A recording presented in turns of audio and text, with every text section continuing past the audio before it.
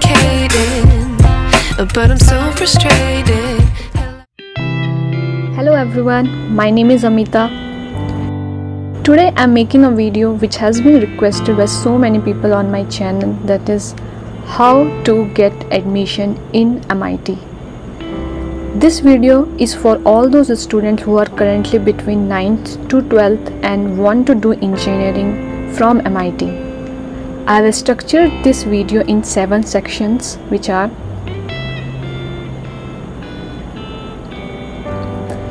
since I am making this video from the perspective of a student solely applying from India, an additional segment about how much it costs to study at MIT will be covered at the end of this video. Let's get started. Part 1. Set up your MyMIT account. MIT has 2 application cycles, early action and regular action. It is fine to apply during either cycle. There is no additional benefit of applying in one versus the others. MIT has 2 cycles because it helps them distribute the workload so that they can devote more time to each application, and plus it provides applicants with more options so they can choose which one works best for them. Deadline for early action cycle is in November and for regular action cycle is in January, so make sure you don't miss the deadline. Unlike most top schools, MIT doesn't accept the common application or the coalition application.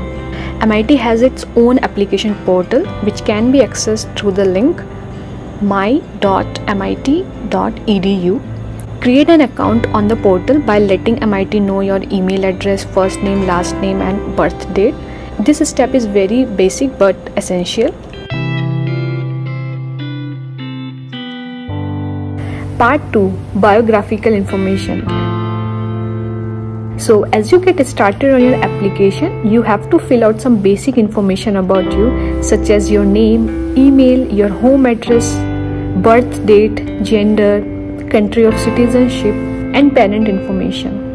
Information about your religion is also asked in this part, as you may receive email or 2 from campus leaders sharing information about the resources available at MIT.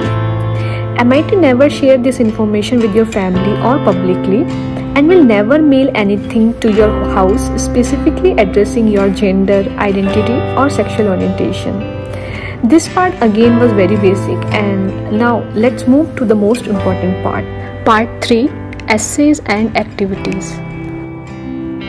Rather than asking you to write one long essay, MIT application consists of several short response questions that are designed to get to know you. For example, the 4 questions that are asked in the 2022 and 23 application. For example, if you look at the first question, tell us about something you do simply for the pleasure of it. This question is asking about an extracurricular activity outside of what is you are doing. For example, if you are a history buff, then you don't just tell admission officers about topics that have interested you. Rather, you have to show them how you have researched them outside of the classroom. Maybe you start a podcast. The more detailed you are about your pursuit of this activity, the more genuine your voice will sound. Essays are a chance to let your voice shine through and to highlight areas that might otherwise go unnoticed on your application.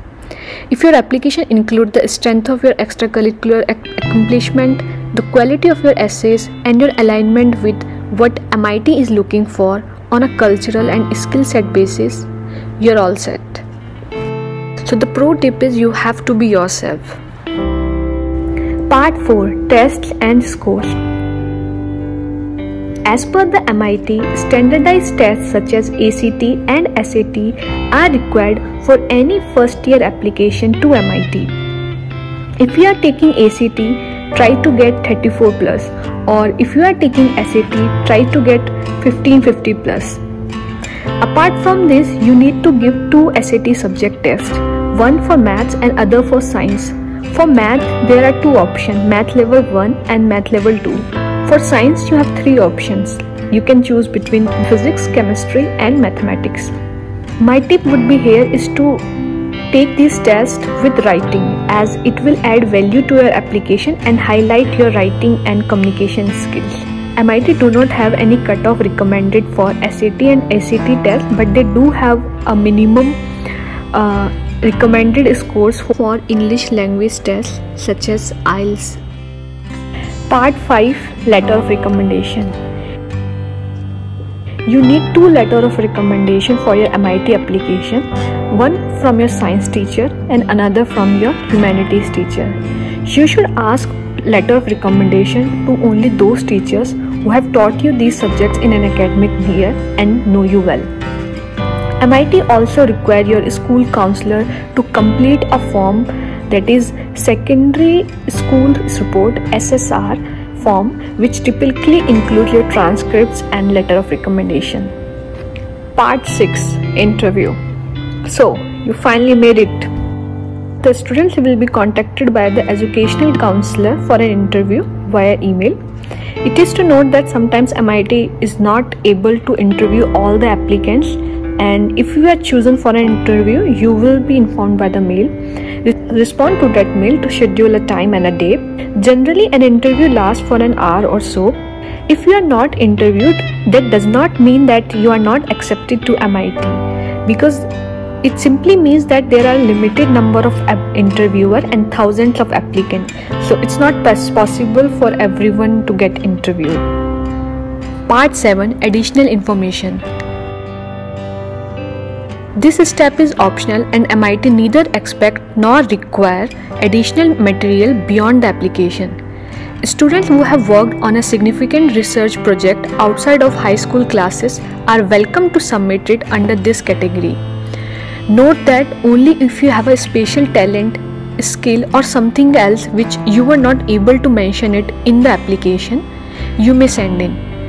But please don't try to repeat the things. It will give a bad impact to your profile. With this, we have completed all the 7 steps of your successful MIT application. And now let's move to the feasibility test. How much it costs to study at MIT? As per the information provided at the MIT website, for the academic year 2022 to 2023, the total tuition fee without any scholarship will cost you $79,850. And if I convert this amount to INR, it will be around 6.5 million Indian rupees. That's a very big number, and it is the major constraint for the students who are applying from India. But you need not to worry.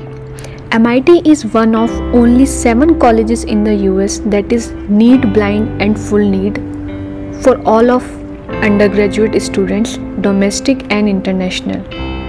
Need blind means that MIT don't consider your ability to pay for college in the admission process. And the full need means MIT is committed to provide best financial need to their students. About 6 out of every 10 students receive MIT need-based aid.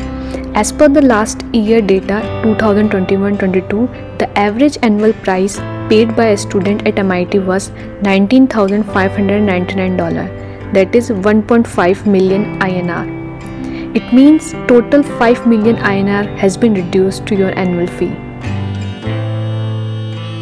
MIT provides scholarship based on family income. So if your annual family income is less than 50 lakh, then you need to pay approximately 4 lakh INR per year as an MIT fee. I know this will still not be affordable for many students. For them, this video is still not over. MIT provides 100% scholarship to exceptionally talented students. One such student was Ayush Sharma from India. His father was mechanic in PWD. His parents, who have themselves never been to a degree college, are beaming with pride for their son to be the first one in their family to go to a proper college. So, I'll wrap this video with a final thought. Remember, if the mountain doesn't move, then let the roads move. If the road doesn't move, then let yourself move. If you don't move, then let your heart move. I like to be educated, but I'm so frustrated.